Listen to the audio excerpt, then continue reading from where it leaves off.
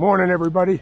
Got a nice rainy day here today, but luckily we got one with a roof on it, little garage, so at least we can get something done today. Got 10.5 yard, 3,500 pound mix, a couple bags of cal in it. There's no more hot water, so concrete's not setting up very good for us lately. Pretty close to home today. This is only a 10-minute ride for us today.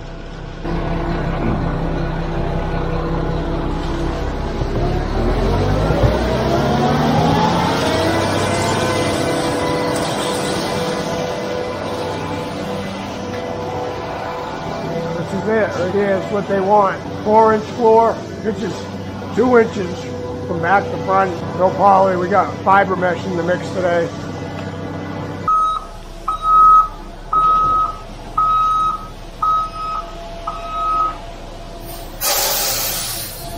I called you rubber duck. No splatters. Oh, no splatter.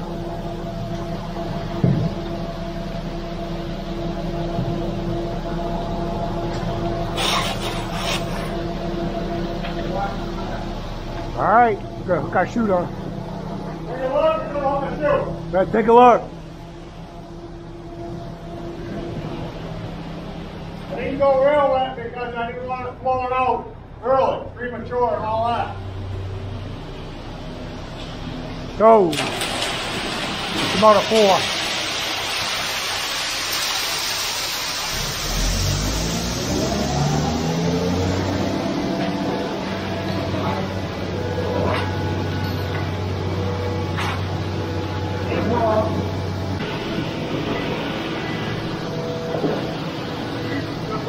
Yesterday morning, we put over 100 gallons of water. You know why? I can tell you why. I know why. Because the idiot told me to plant wet enough. What do you think? And then we had one guy yesterday that went all the way to Durham yesterday afternoon. And guess what position his water valve was on? Wide open. Guess what he had for a plug when he showed up at the job? 30. Dumped 300 gallons of water. Coming on the back? Probably. What do you do? He called the dispatch and said I left the valve on, my load was wet. This was like 3 o'clock in the afternoon. So we had to send another load to Durham at 3 o'clock in the afternoon. Came back and dumped it. I don't know. If I looked at the truck this morning, went all over the truck, I must have lost some of it for that. Can't keep this fucking 10 gallon of water 10 yards to the ground.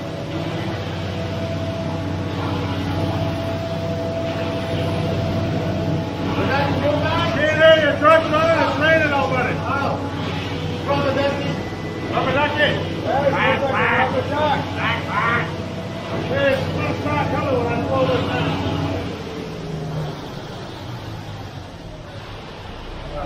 Sounds like we're pretty close. We'll have to see.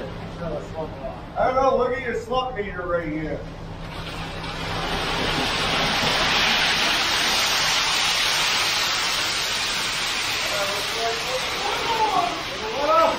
What's that? I don't want to go too wet. I know it's what you're good, you know?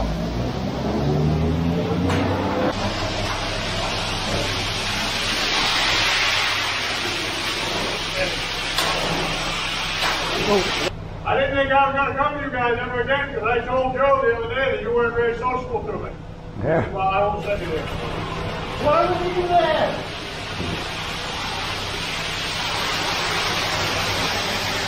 Oh, honey.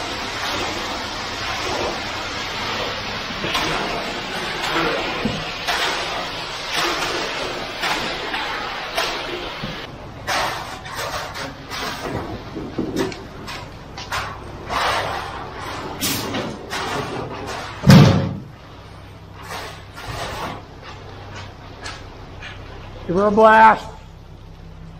Leave it unlocked. Leave it unlocked? Yeah. Hey, you ready? Yeah. A little boy? Yeah.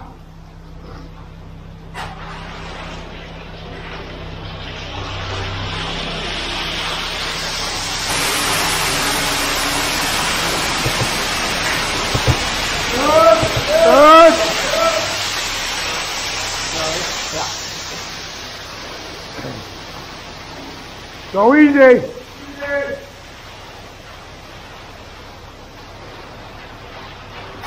Okay, Cindy, I'll go easy. Go ahead. Go ahead. Karen, can you stand where you can see you, please?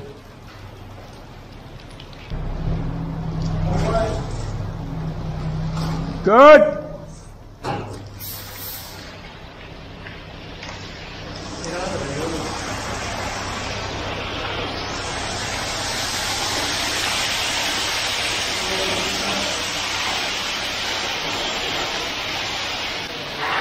Move. Can you pull him ahead in a second? Good.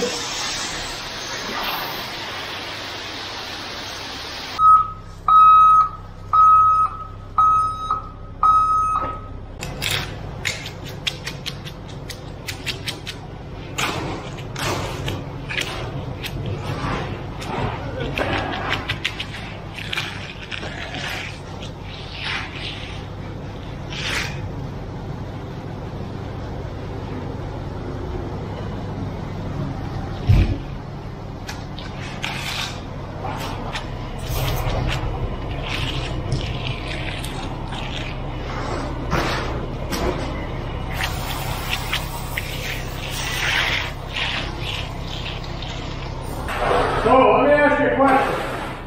You got a garage and you slope the floor towards the door and you don't heat it, wouldn't the water run in the door and freeze your door? Yeah. There's not enough water to do that. No.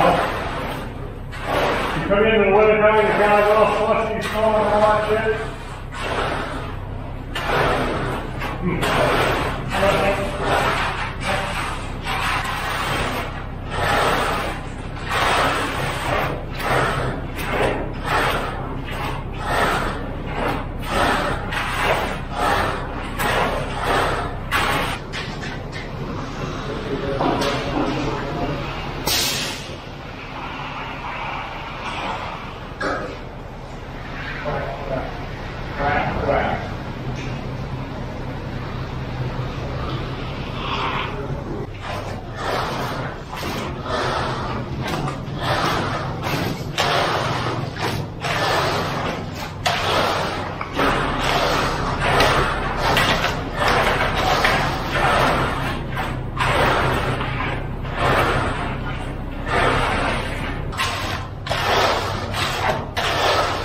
Go, guys. Oh, nice burn on that one. Oh, dizzy.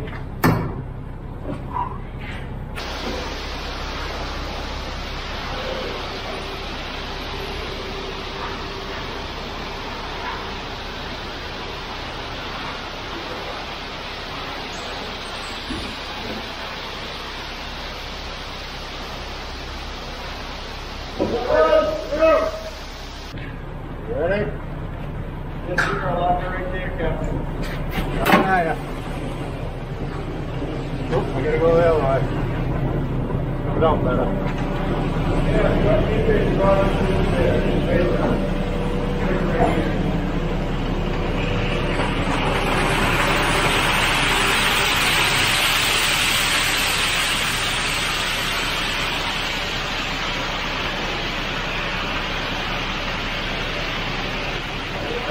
Go!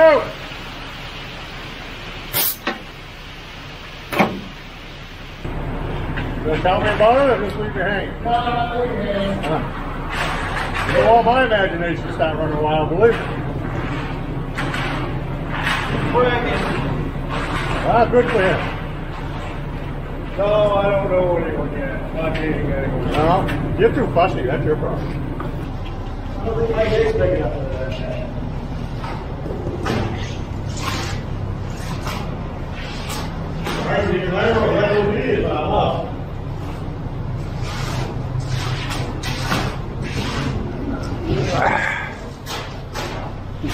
You gonna be his best man? They're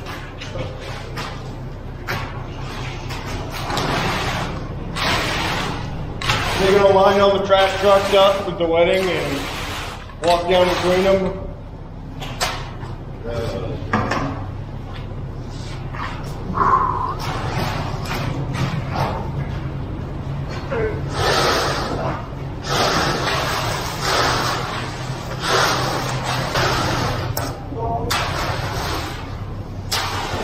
your head.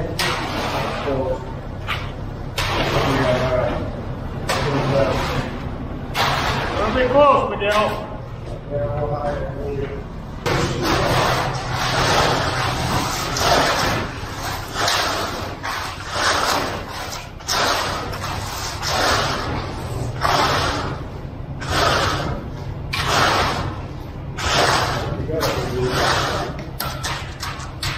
Oh, that seawall could pull out, so watch your head, boy. Never pull out.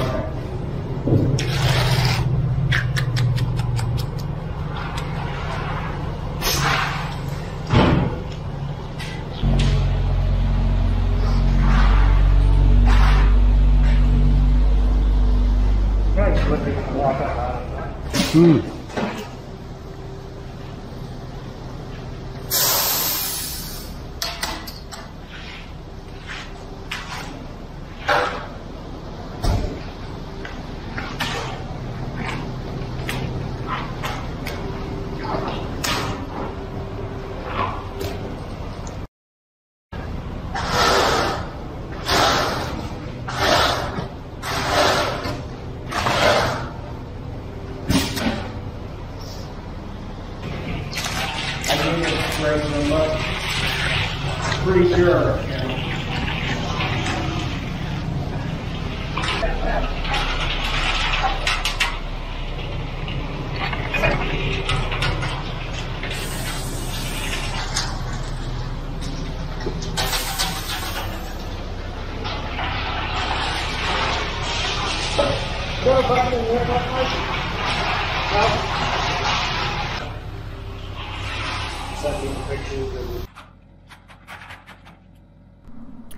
Hey everybody, so what I'm doing right now is I'm tapering the concrete right where the garage door is going to sit down.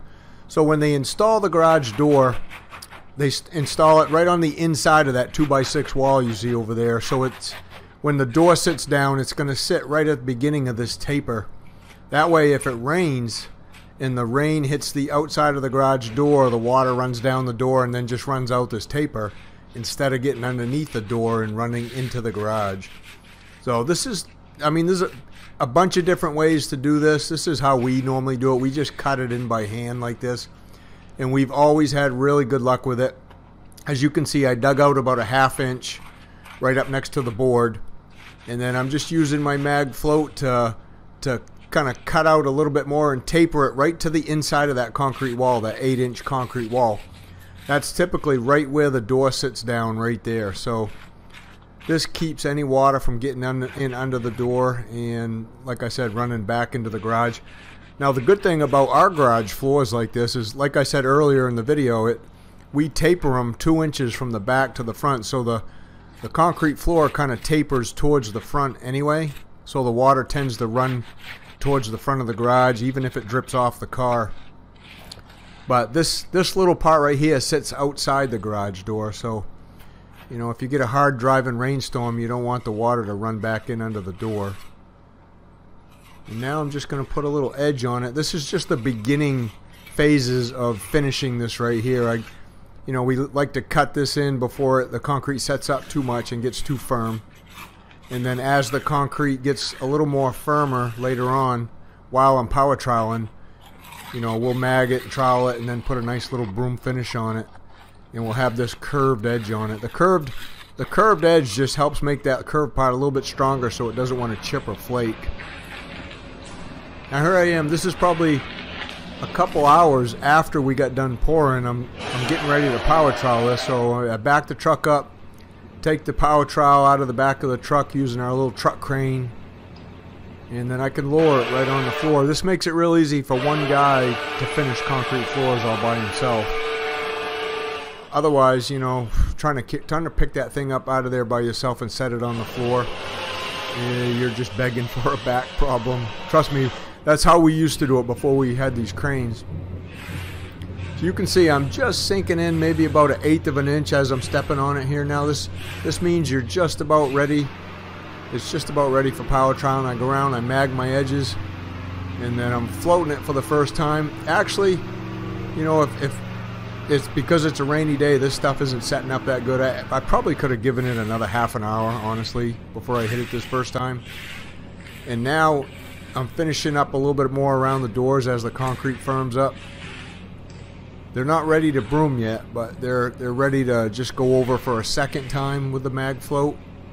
Shape them up, make sure everything looks nice and a straight. I like a nice straight tapered line across the inside of that block concrete wall.